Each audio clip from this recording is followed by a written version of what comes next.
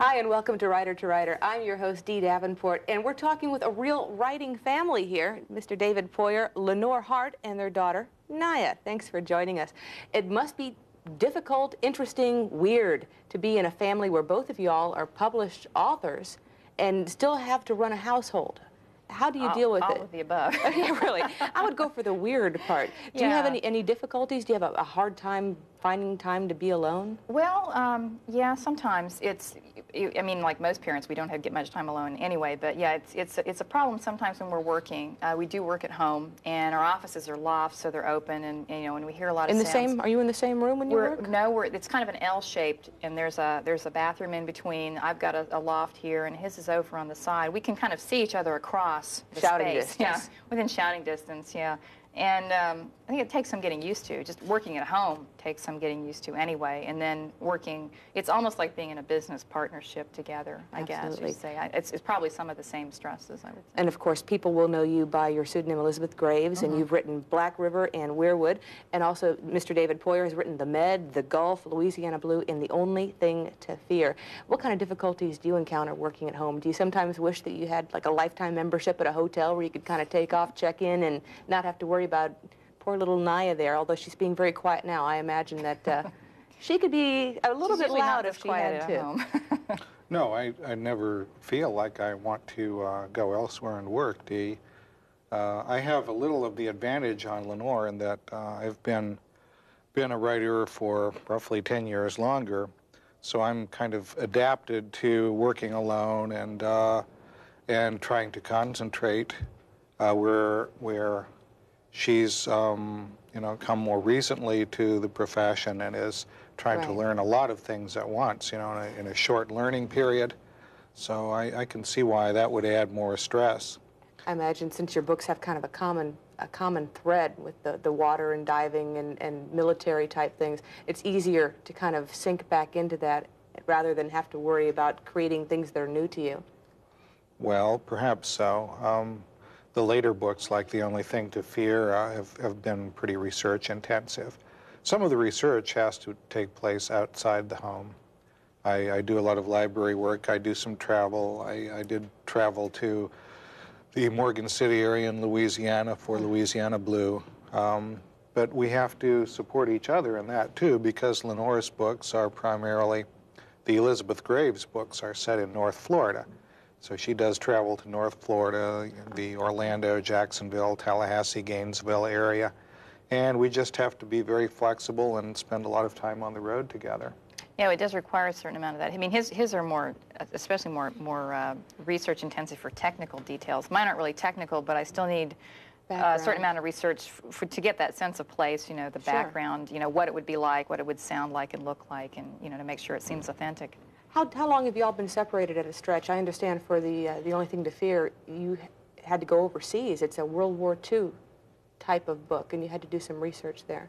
Well, certainly I didn't do any overseas research on that book, but I have had to do some travel and interviewing people. What's the longest? A couple of weeks, I guess. It must be I tough. guess so. Time, but it's kind of frequent, though, I guess, is that, we travel a lot, and we sometimes have to do it as a family, and, we take business trips, and it's all of us, and it's, it's often it's a couple of weeks at a time, so that does get kind of wearing sometimes.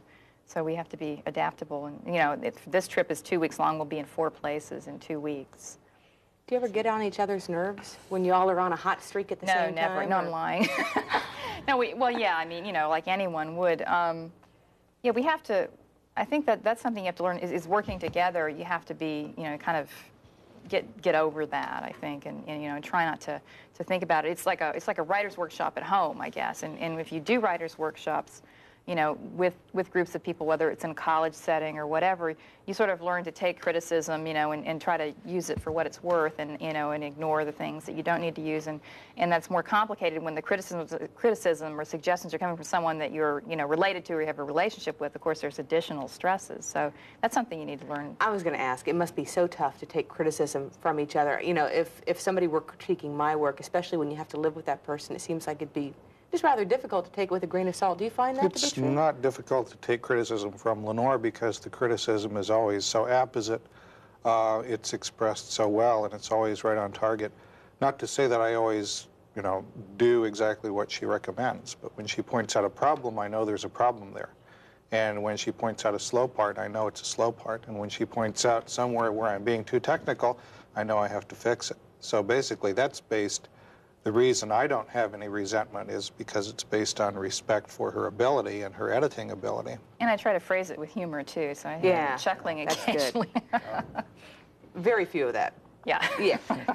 Do you bounce ideas, potential stories, potential novels off each other? Honey, what do you think about doing this? We You do know? that in the car sometimes when we're traveling. Yeah. We've come up with lots of books we may never write, but we've come up with great ideas while we're traveling. You get bored, That's you know. the best way. We've come up with joint novels like, let's do an undersea diving horror novel. Let's do a Navy horror novel. What do you? I like it. Didn't they do that with We may the never, Abyss? but yeah. Well, you know, that's probably where that came from. We try to, you know, think, how can we combine this? And we probably, well, we may or may not ever do that, but it's fun to come up with the ideas anyway. So we do that. And sometimes, if we're stuck, you know, in something we're working on, the other person will come up with a solution.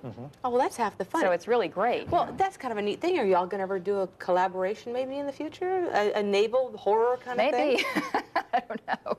It's possible, I guess. Right now, he's got so many deadlines, and you know, it's probably not in the near future, but it's someday, perhaps. Yeah. I've always heard the old adage, little topic shift here, that you should write about what you know about, and that seems to be what you've done. What is your background, and tell us what you're currently writing, what you're currently working on? Well, my background is, of course, Naval Academy, Navy, some postgraduate education, marine engineering, and a good deal of sailing and diving and things like that. And then, starting about 16 years ago, writing not full-time, but as often as I could find time to write in the evenings and part-time. And then about 6 to 7 years ago, I was able to achieve enough success to go full-time with it. So my early work drew on my experiences, and my later work, see, I do 3 series of books. One is the Navy novels, which is The Med, The Gulf, The Circle, and The Passage so far. The second series is set in western Pennsylvania, where I grew up. The Dead of Winter, Winter in the Heart, and As the Wolf Loves Winter are the 3 books published to date. The third series is a diving adventure series, and that's Hatteras Blue, Bahamas Blue, Louisiana Blue, and work which is so far untitled.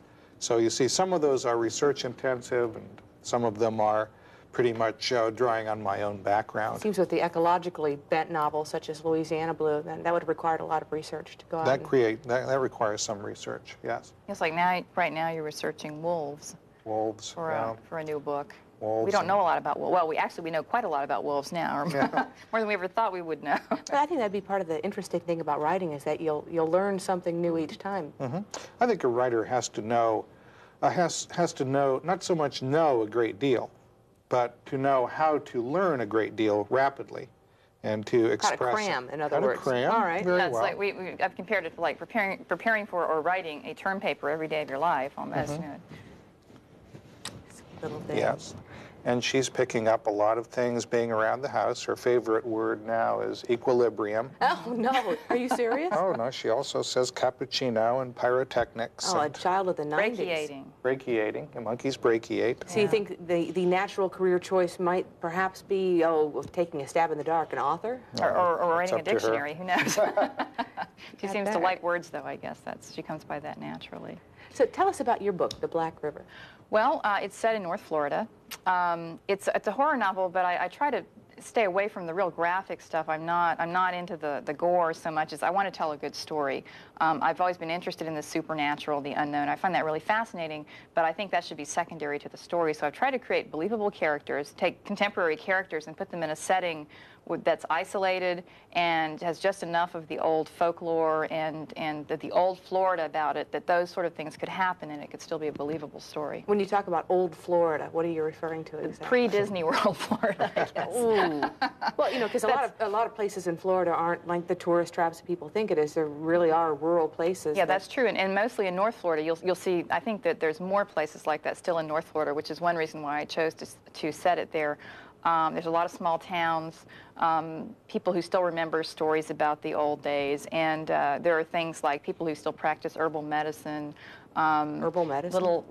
Yeah, back when there weren't that many doctors, within driving distance, there's usually someone around who would, knew about herbs, could perform minor cures with things like that, and became kind of respected in the community as like not a doctor, but sort of a healing type of person. Voodoo, sort of. Sort of like, yeah, but mostly the beneficial kind, Although in the book it starts to turn the other way. I've always been interested in that, in folklore, in oral histories, and in traditional things, because they're so rapidly disappearing. And I wanted to preserve a little bit of that in the book, too. So that's why I chose to set it there rather than in Miami or somewhere like that. I take my main character and transplant her from Miami into that setting so that she's sort of like, the fish out of water, and sort of at a disadvantage and learning things all the time, and strange things happen to her. So at first she doesn't realize what's going on, and then it gradually dawns on her that something is amiss. How long did it take you to write that one? I worked at it off and on. My estimate is about 2 years since I was working at it off and on, working and going to school to part of that time. Mm-hmm. How about you? I didn't write that book. Well, no. when you write your Pick a book, novels, any book. typically, like what's the longest one? And The longest one to date is The Passage, and that took about 1.5 years. And those are big books. Those are big. Those are 200,000 words plus, and they're highly technical and have multiple characters. And for that one, I had to learn a great deal about Cuba. For example, one of the characters is a Cuban refugee, and that takes a long time to research, to find sources, to check things, to write, to vet, to rewrite. Both Lenore and I rewrite innumerable times. Wow. We're real believers in polishing and polishing. Well, is that at the editor's request or at your own kind of urging to make it better?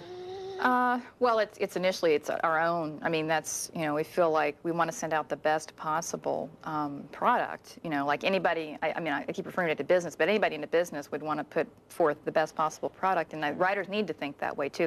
they probably all don't. I mean, it's the same with any business, but I think it's important to put out the best you possibly can.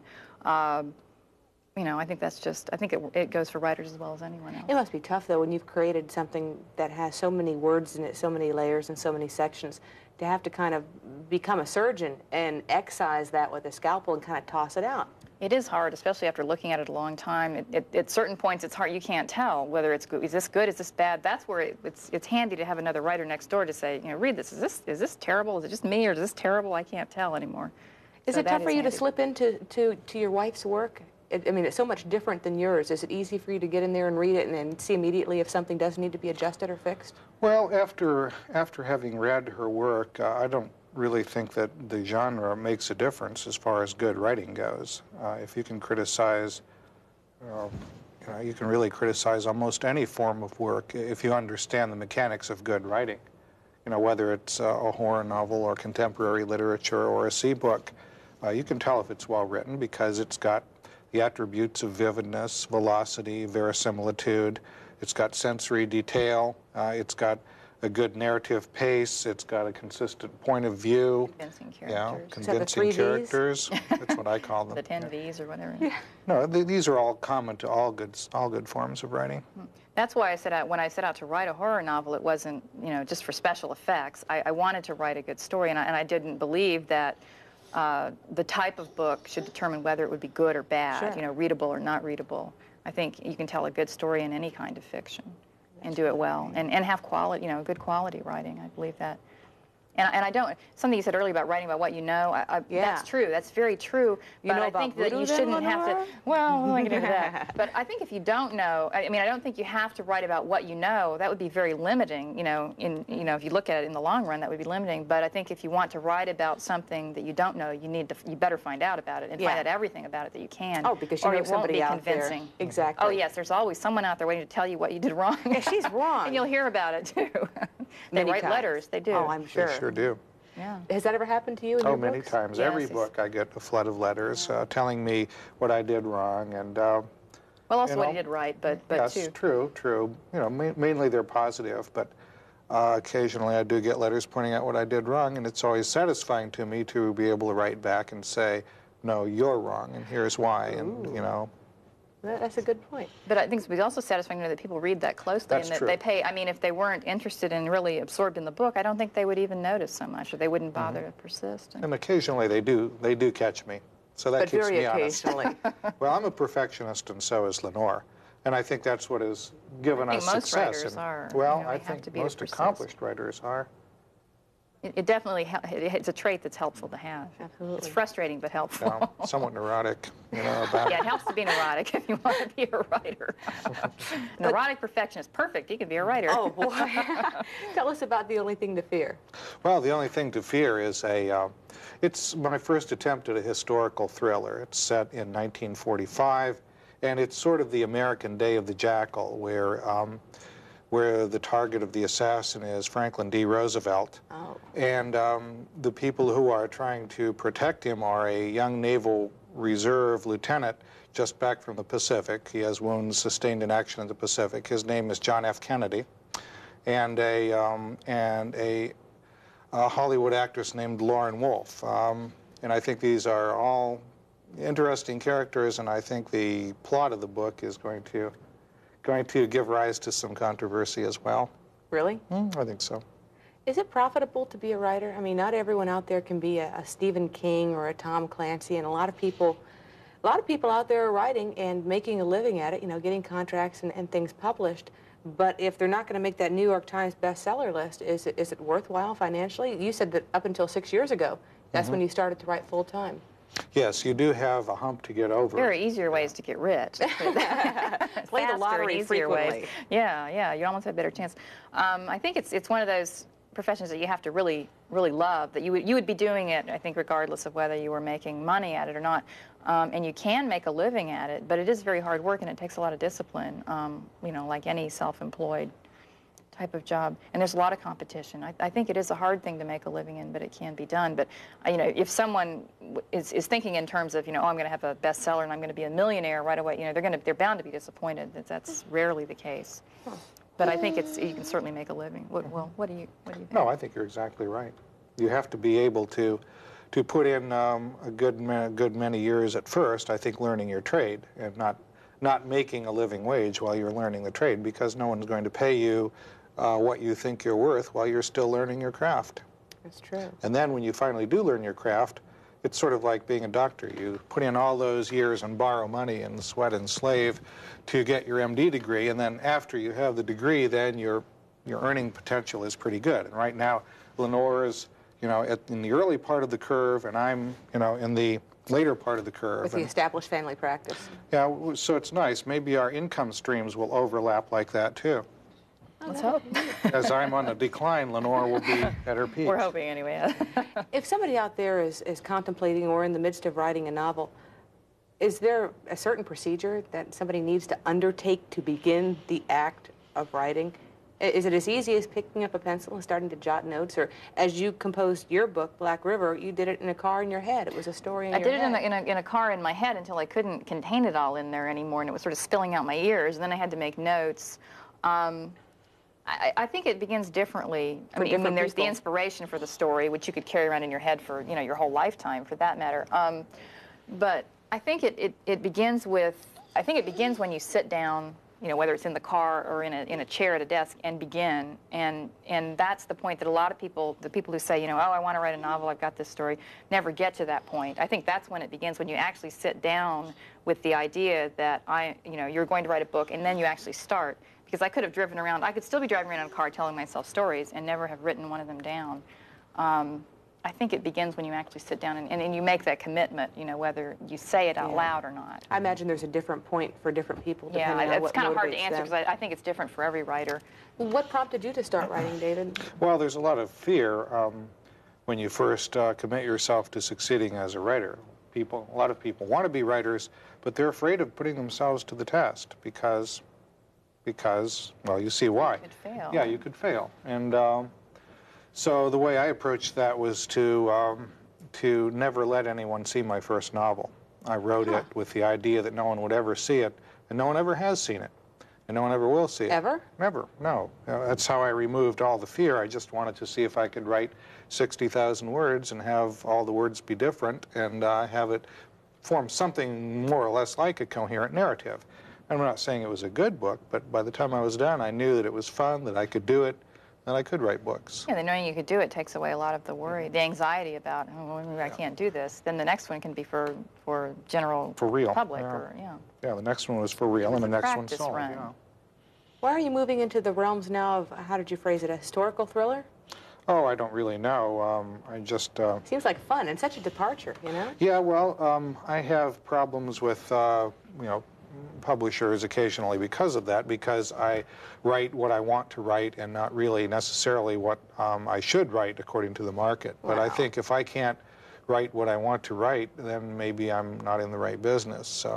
So occasionally I'm willing to say, hey, I'm willing to take the lumps and take the risk of not selling the book. And it was not an easy book to place because it was so different from the C novels and Right. You do tend to get typed, stereotyped as to what But you still, write. you've got those military aspects going through it. It should appeal to the same people that read your earlier books in just kind of a different way. Well, that's the way I pitched it to my publisher, and they still didn't go for it, but another publisher did. How about that? It must be tough switching from publisher to publisher. It's like Well, losing a family member. No, he's got two publishers now instead of... So you just kind of swap back and forth between them? Well, something like that. Are you going to go for 3 books in this series as well? You seem to... No, I don't think so. The historical novel may be a one-off unless something else occurs to me. So I am just going to do the 3 series, and then probably I'm vaguely planning some large projects after that, but I'm not at the point where I'm ready to put anything on paper and take it to the market yet. Yeah, that is. Take it out and try to sell it.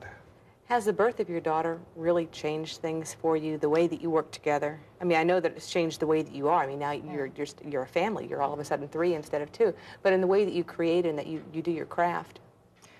Well, I think, I mean, like you said, we have the same changes anyone does when they first start a family. I think in some ways it's helped. I have different insight. I mean, my first novel, I wrote a story about a young mother who's widowed and who has a daughter.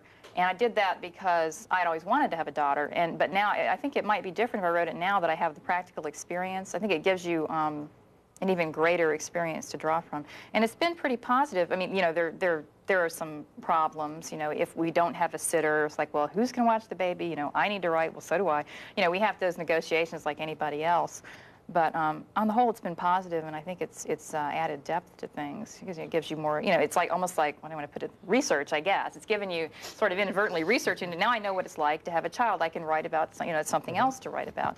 And for writers, you know, everything's material. So, you know, I think it's all been positive, really. Yes, like the scene in The Passage where the Cuban woman is giving birth to the child in the boat during the storm. And oh yeah, he was there. Yeah, he was in the delivery room, so he could draw on his actual experience to write that scene. I didn't want to read it. Next time, bring a video camera. You know. Just tell me about it. I don't want to read that one, but that's amazing. But yeah, he actually drew on that actual experience to do that. Do you think it's going to change your writing style any? Maybe kind of soften you up, make you do more. Maybe Swiss Family Robinson would be next on your list, creating something. I don't know, more softer. Well, I noticed you have more mention of the child in the Navy book. It pops up more, I think, now. I don't know if that has something to do with that or not. Some kind of subconscious fatherhood thing. Yeah. Maybe so. Yeah, I think it must. Well, you know, my Dan in the Navy books had a daughter because I always wanted a daughter, and now I got one. Yeah, that's what happened. We kept writing about these daughters, and then lo and behold, it happened. We have a couple minutes left. Do you have any final words you'd like to say for aspiring writers out there? Because I know they're taking notes. Advice to aspiring writers? Advice to aspiring writers. You have to have a thick skin. You have to be able to deal with rejection on a daily basis. Yes, well, you have to join a workshop, and you have to work with other writers. You have to be a perfectionist. You have to have, you know, not give up easily.